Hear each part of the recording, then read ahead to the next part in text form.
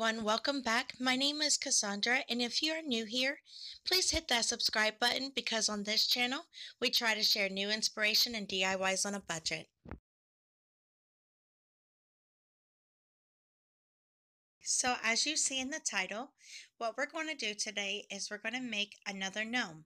Except this one, I want to go all the way through. I want to make sure I'm making the legs and the arms so that you can actually fit your gnome into the shoes that I've actually been creating. Hopefully you've been creating those as well. So it's just going to be a simple gnome. Now with this, I like to add rice at the bottom. I would say about a cup to a half a cup, depending on the size of gnome you're wanting, just to add a little extra weight. The rest of the gnome body, we're just going to add a little bit of poly-fil, or as you see here, an old ripped up pillow that I wasn't going to use anyway, so put it to use. And you can make these as big or as small as you want. Just keep in mind the size of shoe that you are wanting them to fit, whether it's the shoe or the boot. For him or her, well, it's kind of a him, I wanted him to actually fit into the first shoes that I made.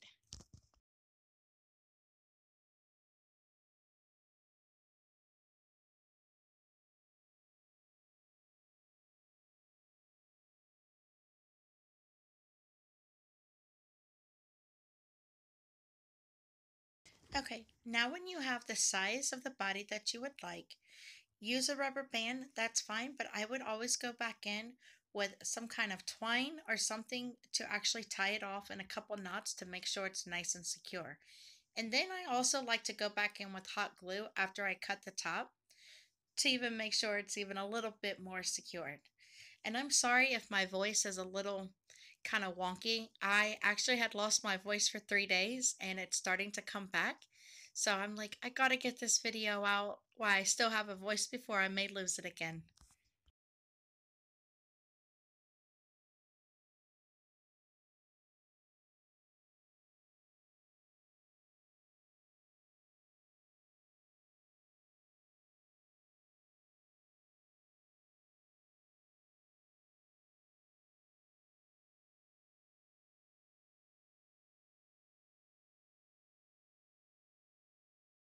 Okay, so this is where we're going to use our felt. So I just took kind of a flesh colored felt. Actually, it was the only one I had on hand left. And I took a little ball. Those are one of those little foam balls that you get from Dollar Tree. And I'm just going to wrap it around. I will glue the inside once I'm sure that it fits, just to make sure that it's nice and smooth and secure.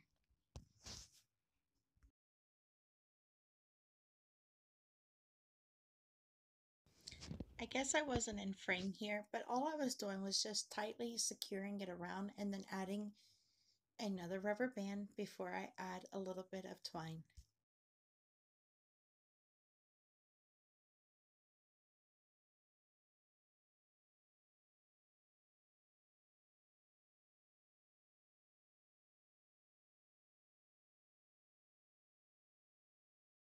When I'm cutting my fur, make sure that you are using a razor or an X-Acto knife. Please don't use scissors. You're not going to get the results that you want. Now, I like to put his body halfway down, especially when I'm doing ones with legs. That way it's not covering the legs all the way up. And I cut it kind of about an inch and a half from the top, and I cut it all the way down into like a U shaped or a V shape. Just make sure you're pulling the fur apart and not like just cutting through it. Only cut through the back side. Stop when you see that fur.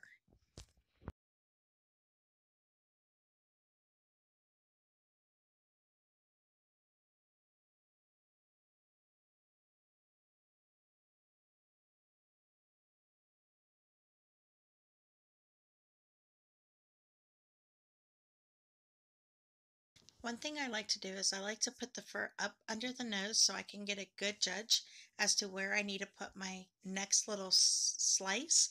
I cut out a little V so that it fits snug right under the nose.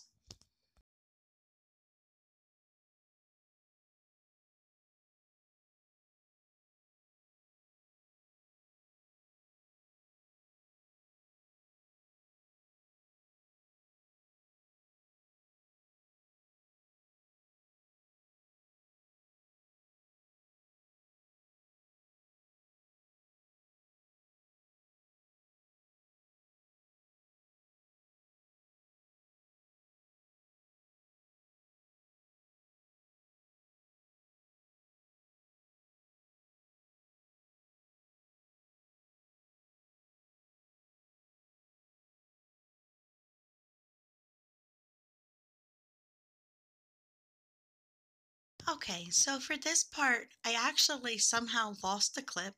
So I just grabbed the same thing I used to make the hat. I found this at Dollar Tree. It's the little skirt that goes under the little mini trees. And I'm just going to cut kind of like a triangle or a pie shaped.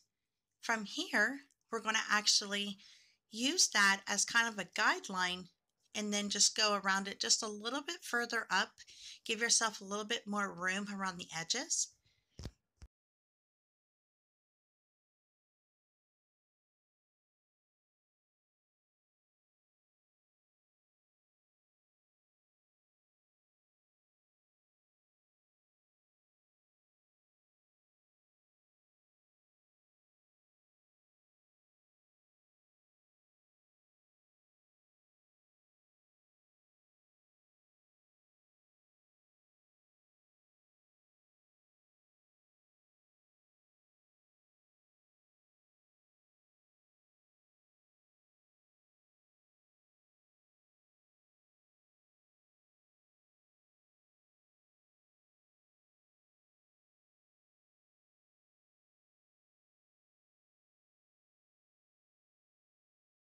As you can see, this is not the actual pattern that I used for my little gnome hat, but I wanted to make sure you had a video.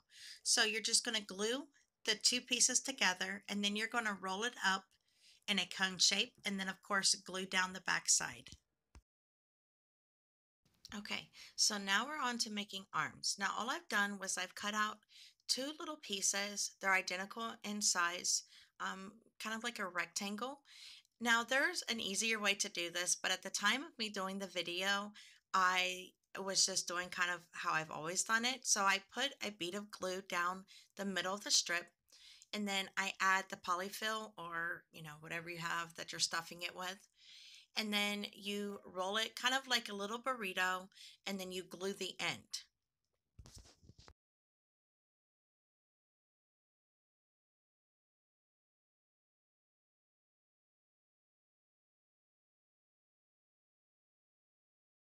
Now, one thing that could be another option are the little rollers that you see at Dollar Tree. And they're actually what I'm going to use for the legs, but you can get the small thin ones and actually use those and then wrap the fabric around that. Now, that would have been so much easier than what I did, but hey, you live and you learn and you wouldn't know what to use until you make a couple mistakes along the way. So I'm just going to give you this option and then tell you the other option.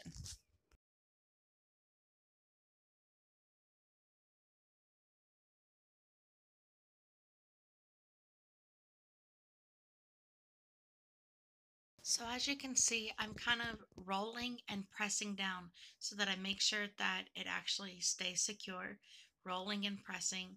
The more you do of these, the better you'll get.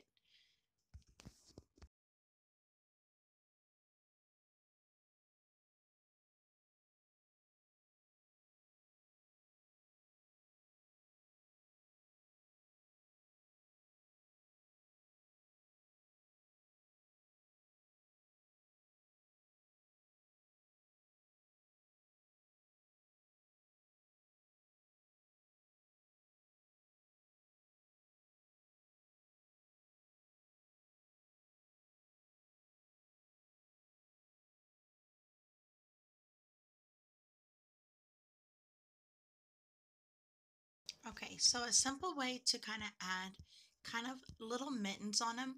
What I did was I just took the little arm, I cut out a little bit of felt, but I used one of those little wood beads, and you just want to make sure you have the same size, of course, for each arm. And you just cut out a little square, and then you add the glue to the wood bead and wrap it around.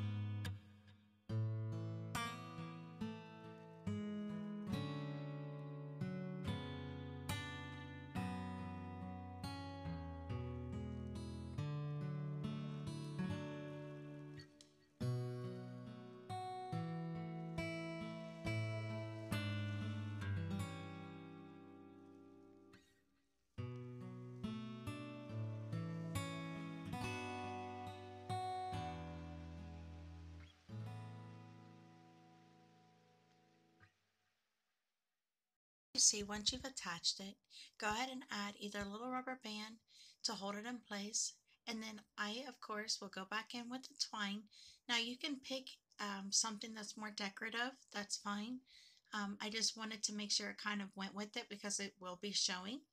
And I went back in and secured it before I cut off the excess.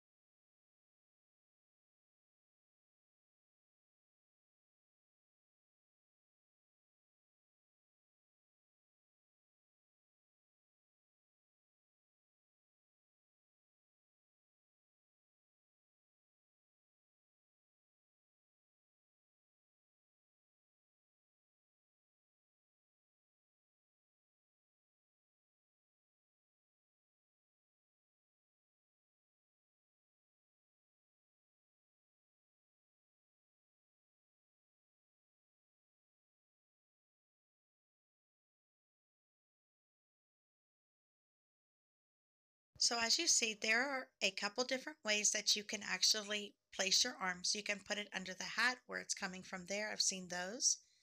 You can attach it to the side where it's coming more out. But I personally like to take a slit out of the faux fur and then actually push it up in there to where you actually can't see where the back of the arm is. I like the way it looks. I just think it looks a little bit better that way, but I have done it all different ways. So it's personally your preference.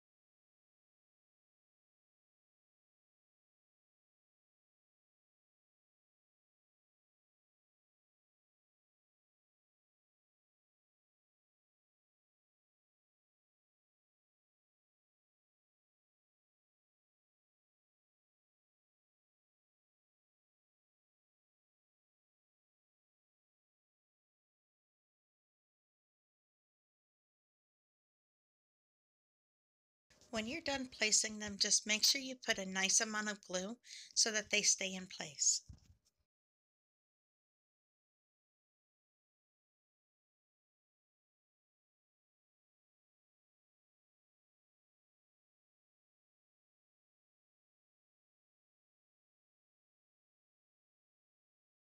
Okay, now I'm going to show you how I like to make legs. So what I've done is I've taken a little dowel rod, I've cut it in half, and then just made sure both sides of the legs are going to be even. And these are the rollers that I was talking about from Dollar Tree. They come, I think, 6 in a pack, and they come in all different sizes. So you don't have to do it the way that I'm doing it. I just like the way that it kind of makes it a little bit bigger and kind of a little bit more chunkier. So I just take it, put a little bit of glue on the stick, and then I wrap the rollers around. I take one smaller size and one a little bit chunkier, and I just do the same thing for both sides. Add the glue and make sure it's nice and firm in place before I add the next step. Okay, so once you got it the nice size and thickness that you want, go ahead and put a little bit of glue across whatever felt color that you're wanting to use. Now, I got these rolls at Dollar Tree. It's actually my first time seeing them, and they're really long. They're a little thin, but for the project that I'm doing right here, it's perfect. So I went ahead and I just wrapped it around about 2 times because I didn't want the rollers to kind of see through because I am wrapping them a little bit tighter. And then once you get a good wrap and you're at the desired thickness, go ahead and cut the length and then up the side, and then of course add another bead of glue and finish it off.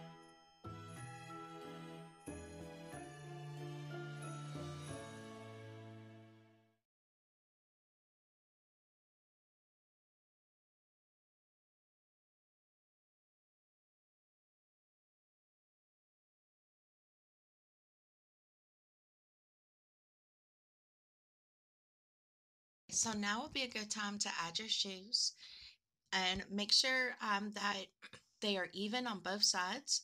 You know, like they're not going to be a little bit off. Um, I put polyfill in the bottom of my shoes just to kind of get it to the desired height that I wanted, but I ended up seeing it was a little too much and it was going to be a little too high. So then I went and I grabbed another piece of felt. I cut it out and I just folded it in half since it is a little bit thinner since it's from Dollar Tree. It still works though. You cut a little strip out, and then I'm going to actually add this to the top of my little legs before I add my body. I think it kind of just helps stabilizes it. It's pretty simple. I think I can probably show you better than I can actually explain it.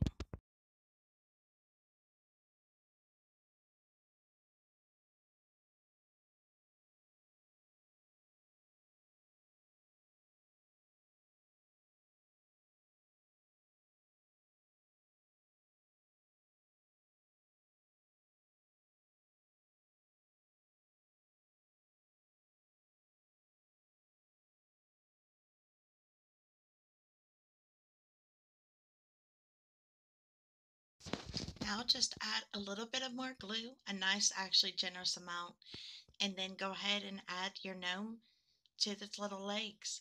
Make sure you hold it in place so that you know that the glue is completely dried before you let go.